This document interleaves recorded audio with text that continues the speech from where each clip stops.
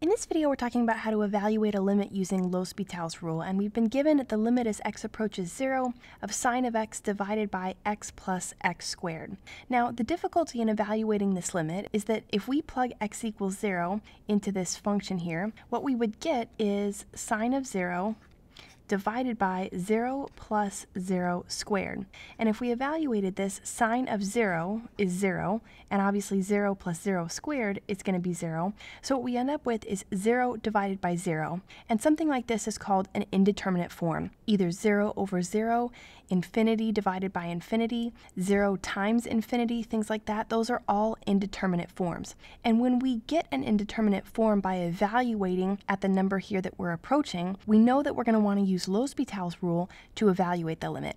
And L'Hopital's rule tells us that we can replace the numerator with its derivative and replace the denominator with its derivative, and that if we do that once or sometimes many times, it'll reduce this function to a point where we'll be able to evaluate at the number that we're approaching. So to apply L'Hopital's rule, all we want to do is take the derivative of the numerator and denominator and replace the numerator and denominator with their derivatives. So we keep the limit here the same. We just say the limit as x approaches 0. Now the derivative of sine of x is cosine of x, so our new numerator instead of sine of x will be cosine of x, and then the derivative of x plus x squared is 1 plus 2x, so the new denominator is just 1 plus 2x instead of x plus x squared. So we just replaced the numerator and the denominator with their respective derivatives.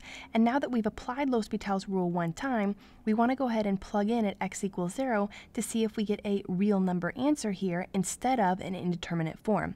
So plugging in at 0, we're going to get cosine of 0 divided by 1 plus 2 times 0. And when we evaluate this, cosine of 0 is 1.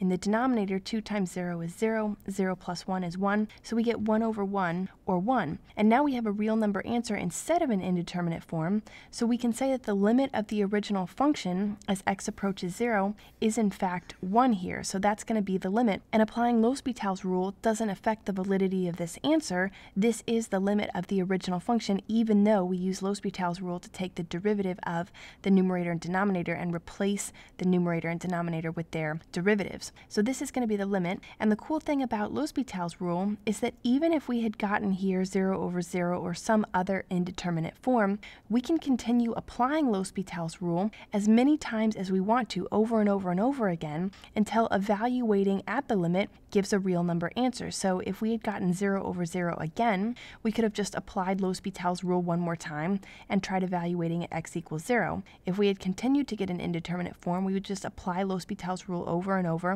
until finally we got to a real number. And that's how you use L'Hopital's rule to evaluate a limit.